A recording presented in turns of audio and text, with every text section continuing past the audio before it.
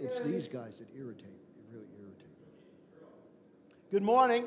Thank you for joining us for Revelation. We're dealing with the seventh of the churches, Laodicea, today.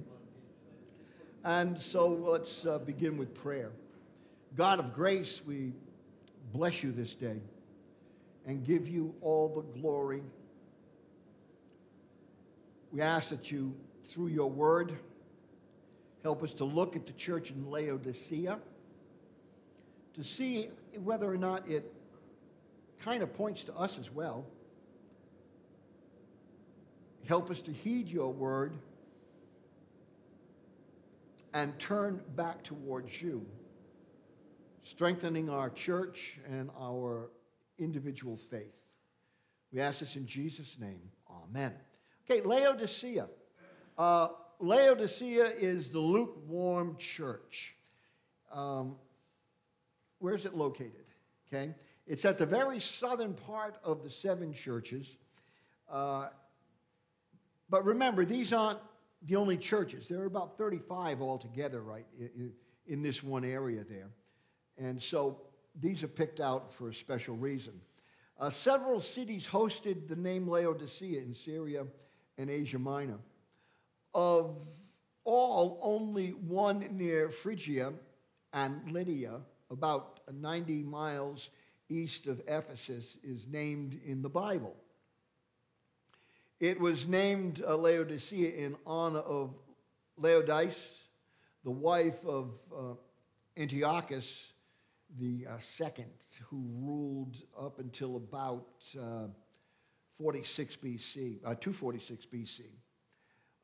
And then it was rebuilt again. And the town was located on a flat-topped hill.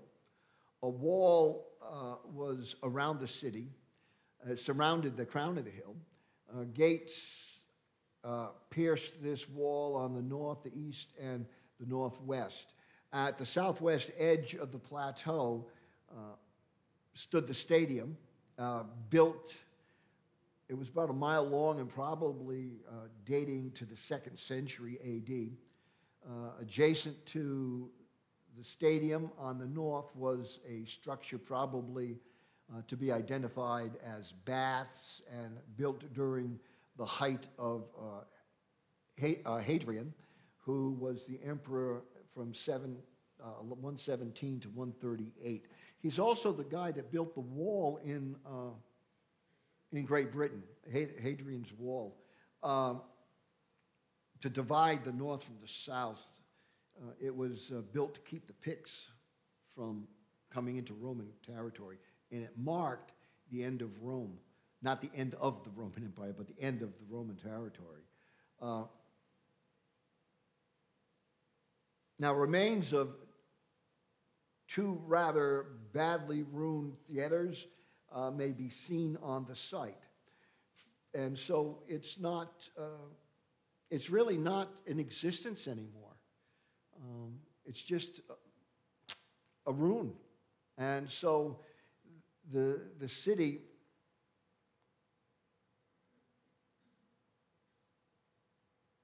and the church, we just don't know what happened to them.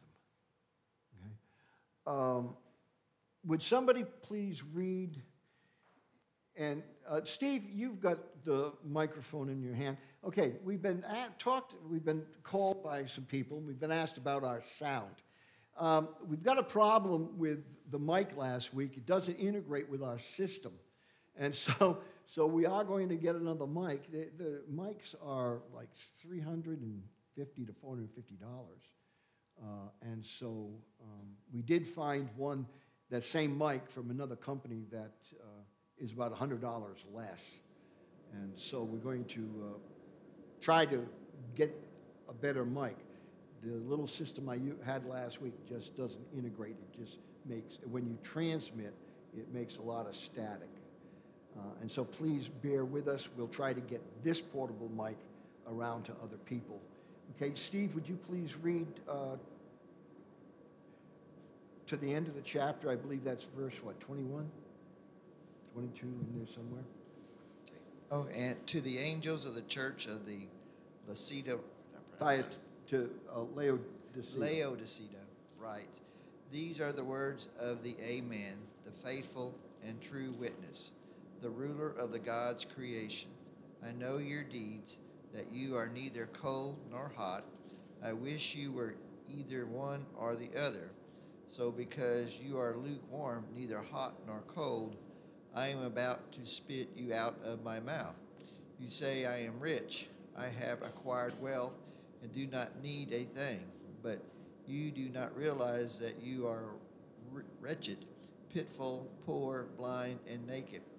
I counsel you to buy from me gold refined in the fire, so you can become rich, and white clothes to wear, so you can cover your shameful nakedness, and salve to put on your eyes, so you can see.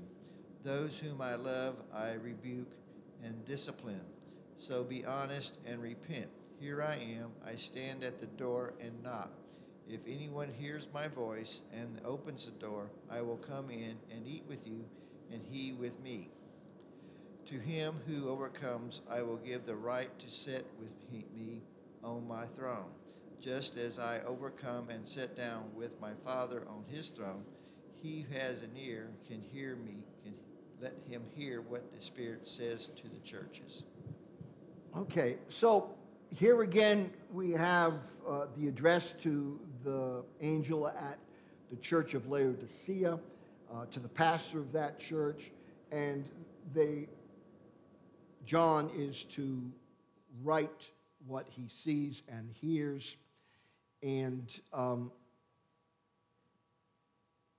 to give testimony to this. Now, the reason that there is a lot of picture language here is that the Lord didn't want unbelievers to be able to understand the book of Revelation at all.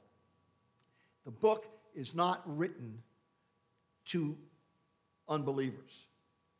It is written only to the believer, because without the aid of the Holy Spirit, there's no way you can understand this book. Okay? Christians will say, well, I don't read it, I just don't understand Revelation. That's because they're not applying the gifts of the Spirit to the letter that Jesus is giving to the church through John. And especially younger people nowadays, we're not trained in our schools anymore to be deductive in our reading. I don't even know if they do book reports anymore. Are they, with your kids, your grandkids, do they assign books for them to read anymore? And yeah, no one knows anymore the way things go on. Yeah, and everything's on computer. Well, that's okay. I read all my books on my library right now is about 450 books, and they're all, matter of fact, they're all sitting right in there because they're all in my what? They're in my, in my fire. Okay, my computer's here, but my Kindle is in there, and so everything is there. I walk around with my library. And so, but when we were young,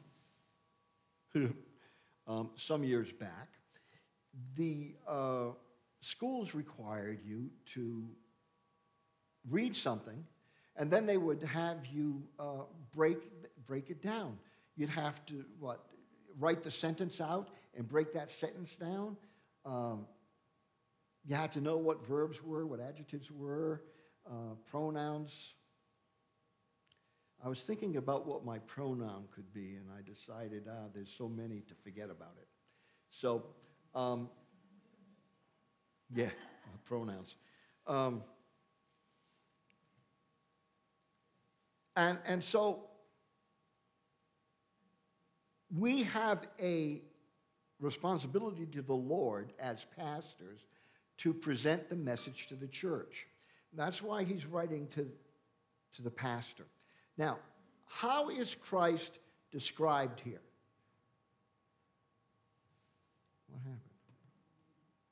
Okay, he is the Amen. What does Amen mean? Amen, so be it, or yea, yea, this is so, okay? This is the truth.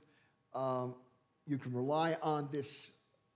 And so the Amen is an important title for Christ. It expresses his very nature. He is the last word in all things. And his word is, according to this, what? What does it say there? Faithful and true. Okay, it's faithful. You can count on it. It doesn't change. It doesn't change. Words, for some reason, change very quickly nowadays.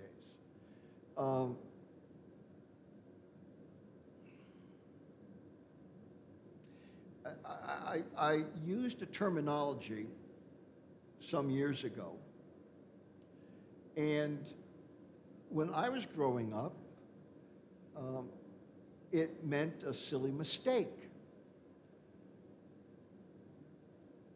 And in the confirmation class, my kids looked at me, and one of my daughters was in the class, and she said, "Dad, do you know what that word means?" I said, "Yeah, it means to make a silly mistake." She goes, "No, it don't." And later she explained what the word meant. I'm not going to tell you what the word was. Yeah, you would know, okay? But I'm not doing it on the air. You come and ask me later, but you have your husband with you. I'm not going to explain that to you without your husband there. Okay, so, but words change. When we grew up, gay meant to be happy and joyous. The song, "Now we don our gay apparel, fa la la la la." Okay, you sing that today and people think you're what? You're part of the alphabet group. Because the word has changed.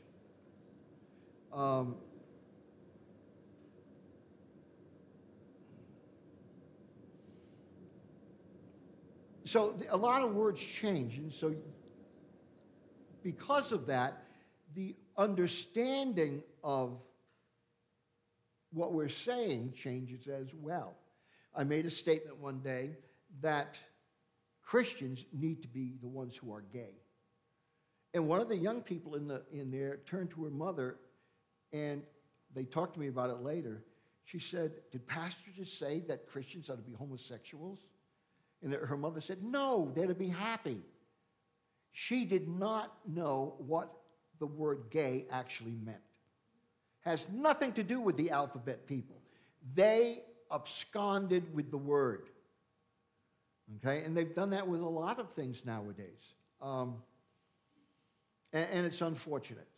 So Christ is the faithful one. Everything he says can be relied upon because it's true.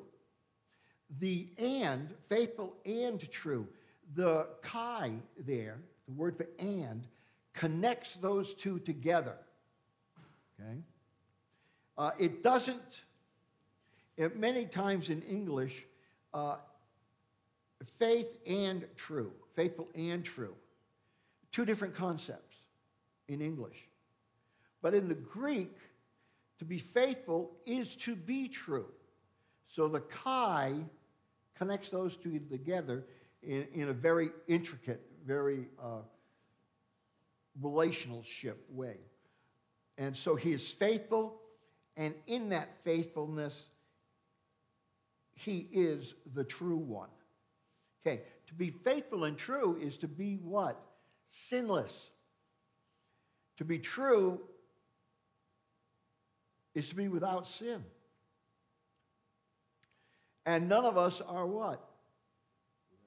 Without sin. So none of us are what? Are true in what we do and what we say. Yeah, probably. Robert says we're lukewarm. But lukewarm, we're going to find out, is not what? It's not good. Okay? Now, what do you mean? Wait a minute. Yeah, wait a minute, Pastor. How can you say that we can't be true? I was,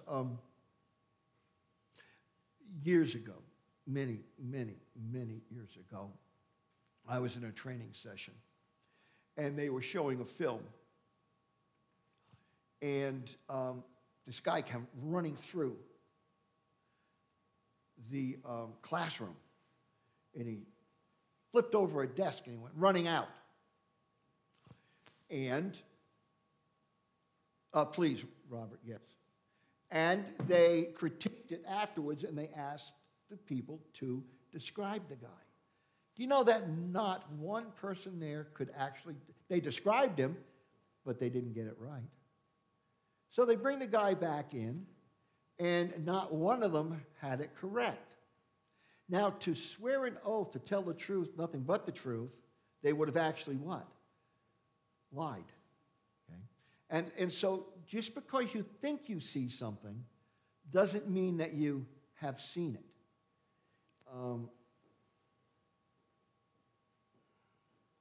A pastor, I've told this before, thank you, Robert. A pastor went into a bar. He spent about 10 or 15 minutes there, and he came out of the bar. One of his alligators, an alligator is someone always biting at the pastor. One of his alligators spread it around that the pastor was in the bar drinking. The pastor was in the bar at the request of a parishioner's wife, if he could please go and get him to leave the bar and come home. And that's what the pastor was doing there.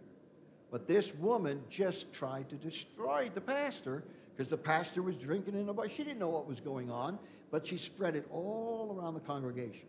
Okay? And people thought it was true because she saw it. But she wasn't in the bar. She didn't see what was going on in the bar. Okay? Don't assume what you see is what you actually see. It could be totally different. Okay? It could be totally different.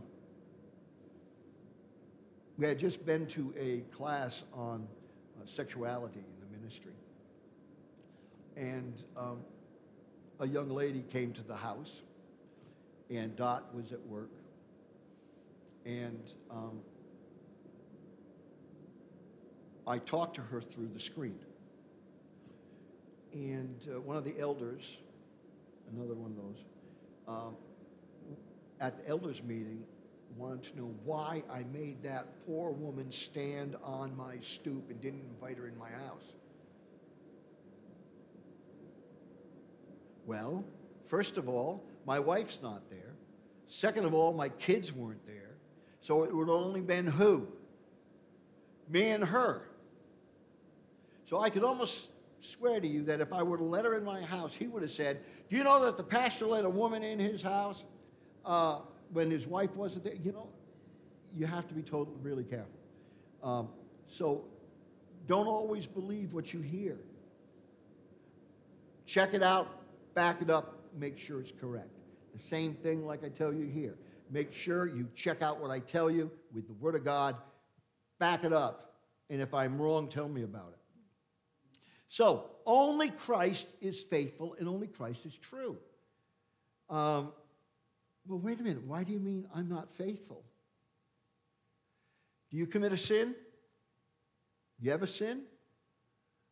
Uh-huh. Do you know that a sin is being unfaithful to the Lord? So, every time we sin, we're being unfaithful. Only Christ is faithful.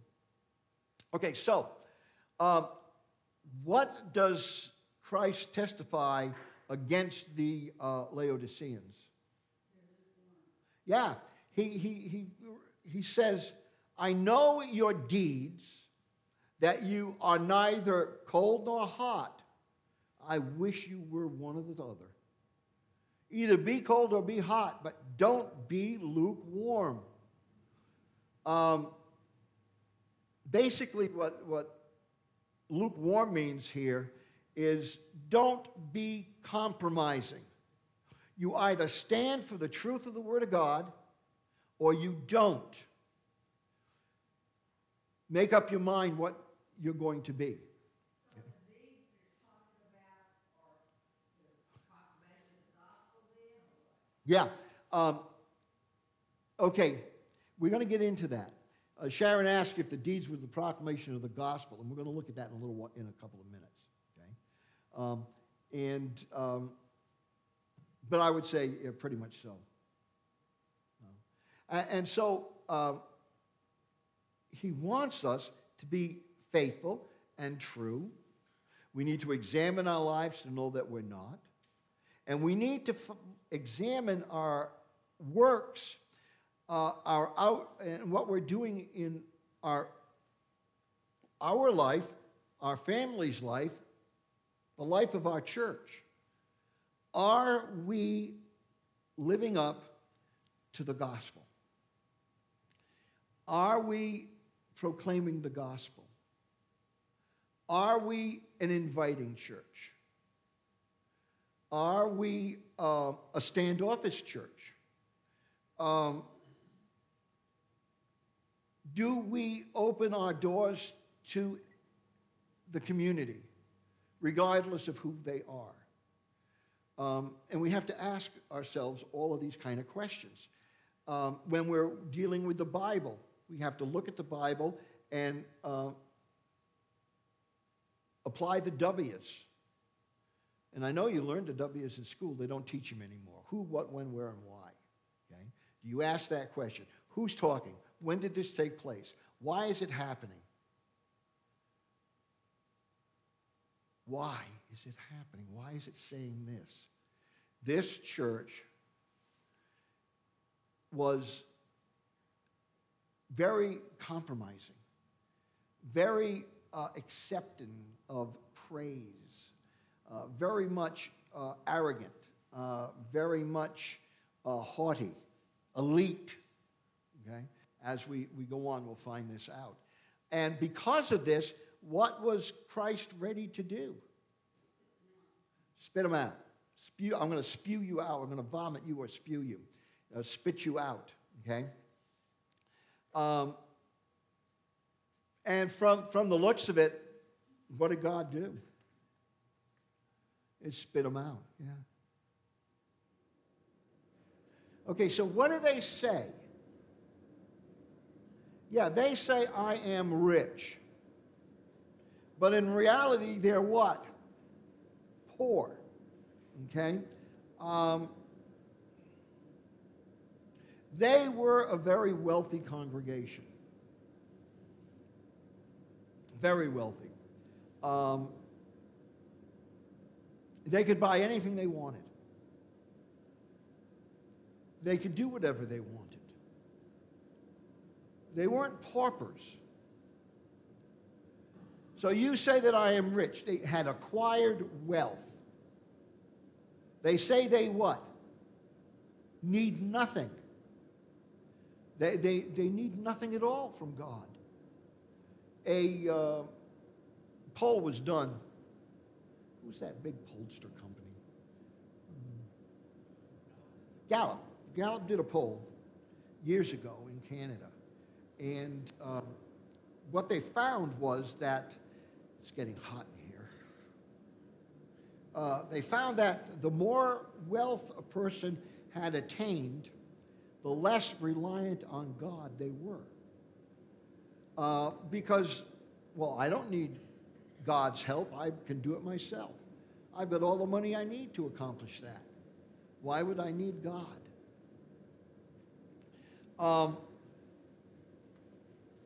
And that's the problem with this congregation. What do I need God for? I've got everything. I need for nothing. If I want it, I can go do it.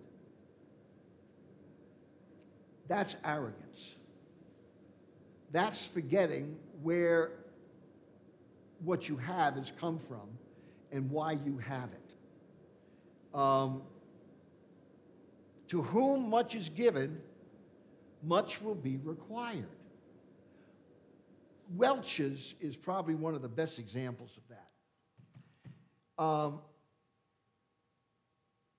Welch developed a way to keep grape juice from spoiling or turning into what? Wine, okay, fermenting. And Welch made millions upon millions upon millions of dollars. But Welch was a very committed Methodist. And he looked at his wealth and he decided that he was not going to tithe. He decided that he'd give 90% to the church and he'd live on the other 10. He turned it around, okay? And he did that. He blessed the church. Did the Senate ever have anything like that? Did our Senate ever have something like that? Yeah, we did. Yeah, like that. Schwan. Okay, you know Schwan, don't you? The little yellowish truck that runs around and delivers. That belonged at one time to a very committed Missouri Synod Lutheran family.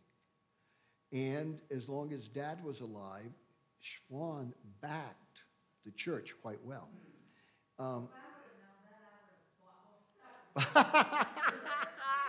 Yeah, well, then they're not belonged by that family anymore, and the church doesn't get blessed like that anymore. But they went overboard too for the church. There are a lot of people like that. Yeah. There was one time Bush was, before they sold out years ago, and Anheuser-Busch doesn't even belong to the Bushes anymore. It belongs to a company in Germany or Austria. I thought it was Austria, but same area. And so being committed to serving the Lord with what the Lord provides us is the important thing. Okay? Why has God provided me with this extra? Okay, God blesses me, Scripture says, in order for me to be a what? A blessing to others. And if I am blessed with money, I need to use that money wisely. Okay? We were blessed over Christmas with some very special gifts. And we took the gifts and we tithed them to 2 ministries. And that's what you do with the gifts you get. You utilize them to bless others. Okay? That they didn't do.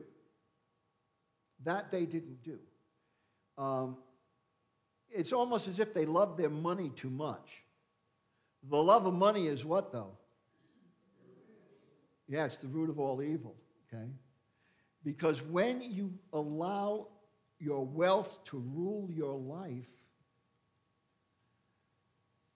it's normally at the expense of what you should be doing with your life, okay? So they said they were rich, but actually they were poor. Poor where? In their spirit, okay? They were poor in the use of the gospel. And that's one of those special things. Now, uh-oh.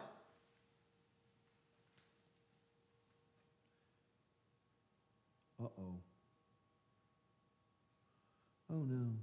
Oh, no. Okay, we'll just leave it there. Got the wrong one up. The one I fixed up is not there. Okay, now according to Christ, what are they in that next verse, in that verse? The very first thing they are is what? Wretched. They are worthless, despicable. Okay? What then what? Pitiful. They're pathetic. Then they're what? Poor, void of any value. Then blind, unable to see the grace set before them. And then finally they're what? Naked. They're devoid of any righteousness. Okay, so if they're worthless, they have no value to who? I'll be a little more specific. God. They have no value to God at all if they're worthless. What is our value to God? We do have a value. Okay? Faith is in there, yes. Our testimony, okay? Our faith produces what? Good works. The first work that we should be concerned with is our testimony, not to ourselves, but to Christ, about Christ. I was at a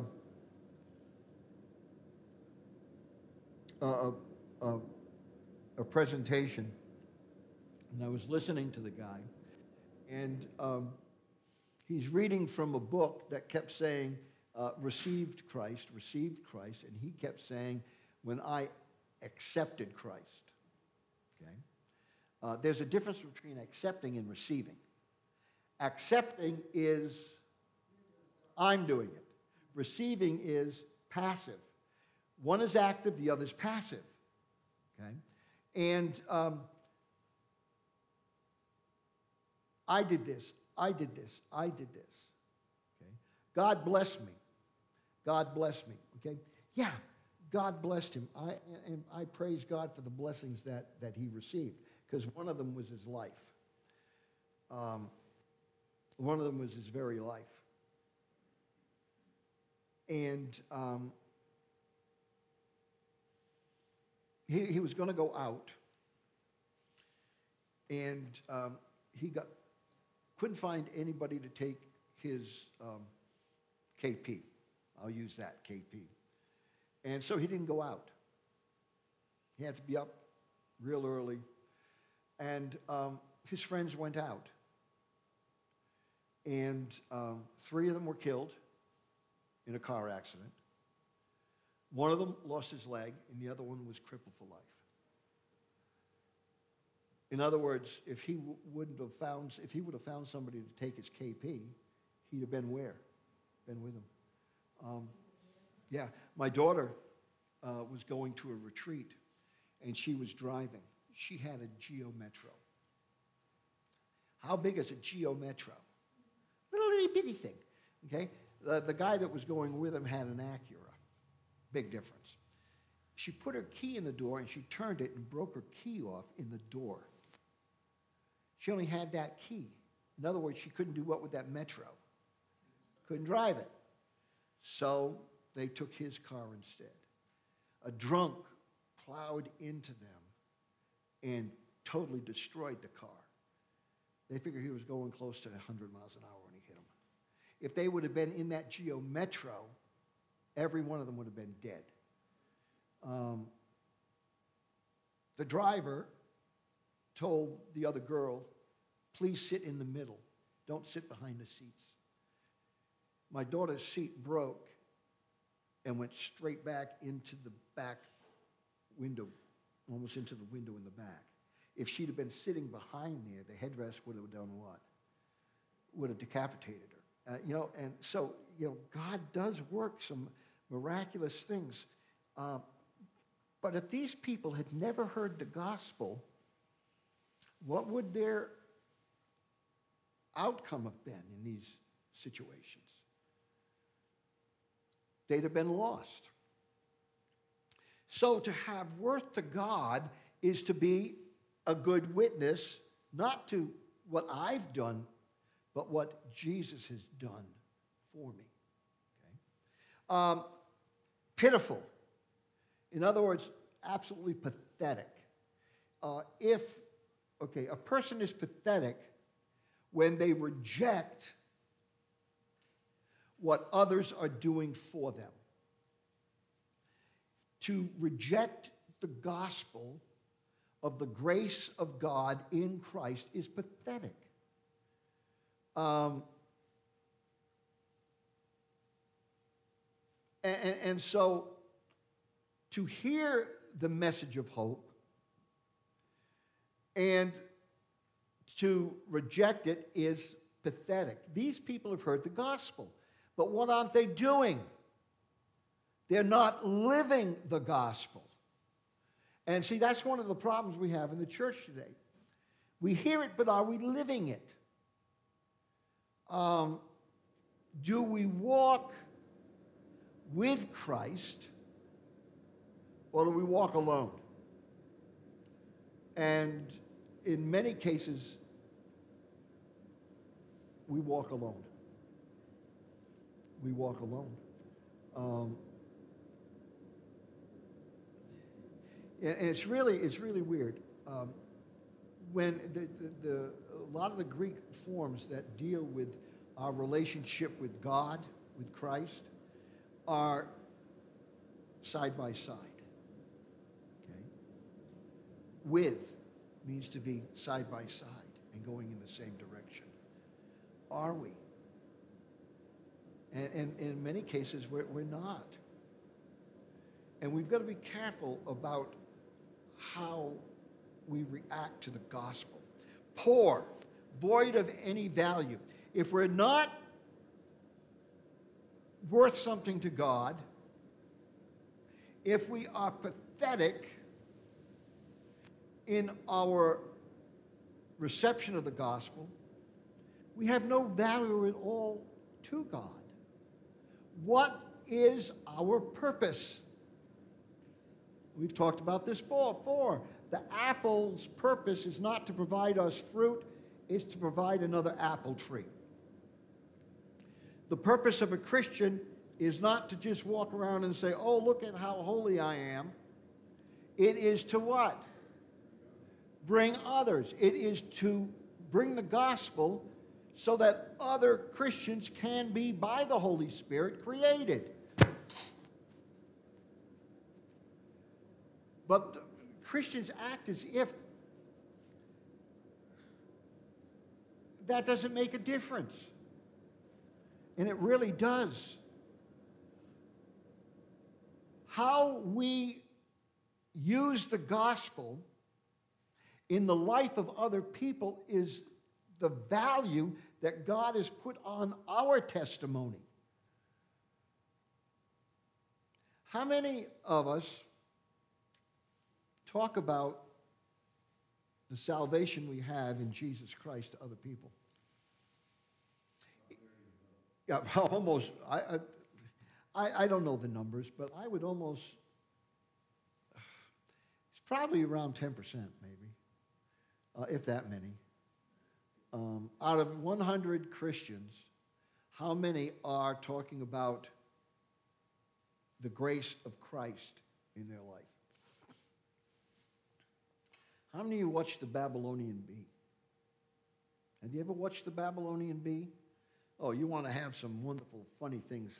Go up. It's a program of satire. Go up on YouTube, type in Babylonian Bee. And they've got some great stuff there. They've got one deal where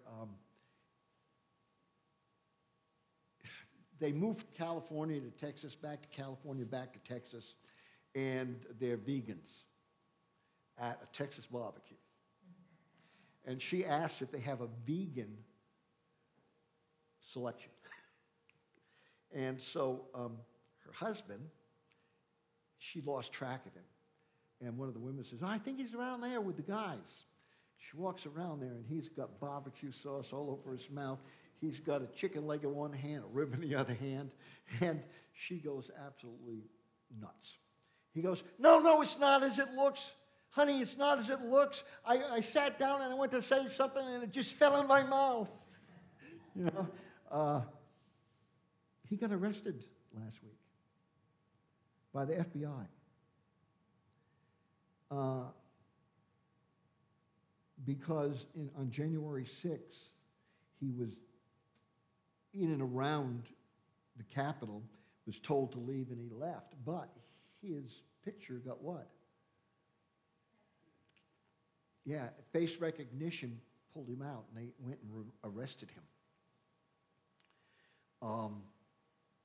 And one, they made a skeptical of it. They didn't wait. As he was coming off the tarmac in Bakersfield, they arrested him at the bottom of the steps of the airplane. And they were real upset with this guy. One reason they were upset with him is because he's not white. He's black. And he had a mega hat on. They didn't like that. And so, yeah.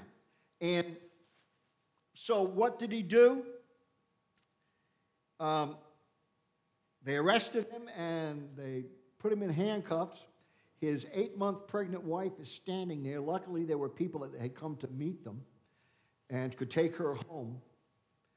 And so he witnessed to the FBI agents. One of the agents, a woman agent, blew him off real fast. The other agent was listening to him. And so he witnessed the whole time when they were taking him to jail to the FBI agents. That's value, okay? I don't know. And so they ended up charging him with 4 misdemeanors. But they held him over so that he went to the court late Friday. That meant he couldn't get released till when? Monday. So he had to spend the whole time the weekend in jail. They were doing it to be mean. But he used that situation as a moment to witness. To witness.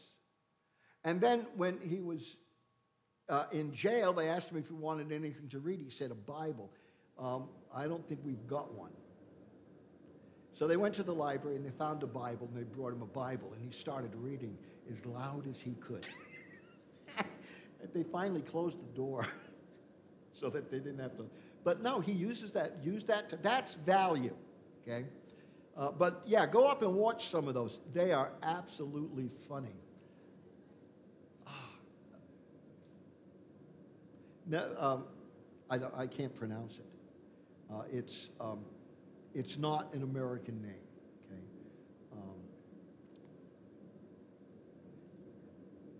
No, he has an ethnic name.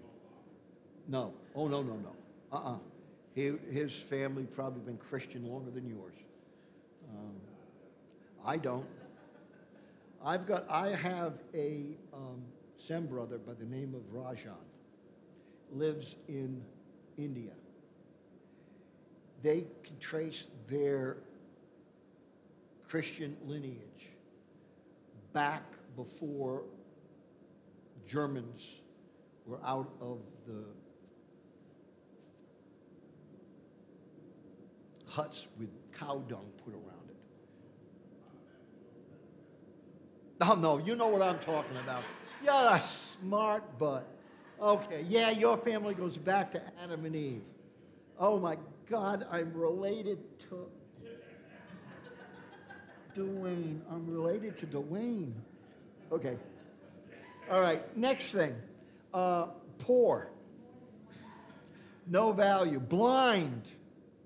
Unable to see the grace of God that is set before them. Here is my grace. But they couldn't see it. They were blind to it. In other words, they were trying to do what? Earn their own salvation. They were naked. It's after 10 already. Wow, we started late. They're naked. They are devoid of any righteousness. In our baptism, we put Christ on. We are covered with his righteousness. Ours is as filthy rags, but his is pure, holy, sinless, acceptable to the Father. And they have none of it. The righteousness that they are supposed to have in Christ, they don't. In other words, they're being self-righteous. I don't need God. I'm rich. I don't need anything from God, is what they're saying.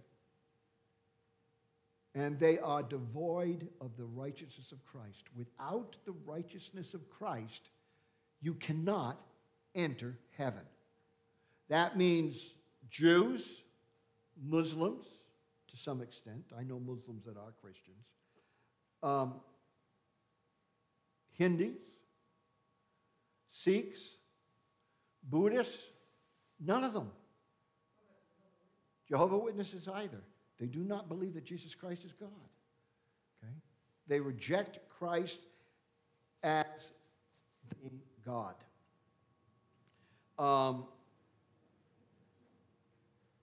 Go ahead, read what does it say? In spite of the claim of Jehovah's Witnesses, who wish Jesus to be a created creature and not God, and who add to Colossians. Yeah. Okay, so Jehovah's Witnesses believe that Jesus is a created creature. He's not God. In the beginning, John 1:1. Hein arche ha theos logos. In the beginning was the Word, and the Word was with God.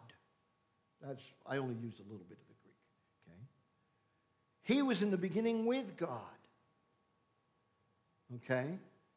The Jehovah's Witness says, no, that's not what it says. It says, in the beginning was the Word, and the Word was with God, and the Word was a God.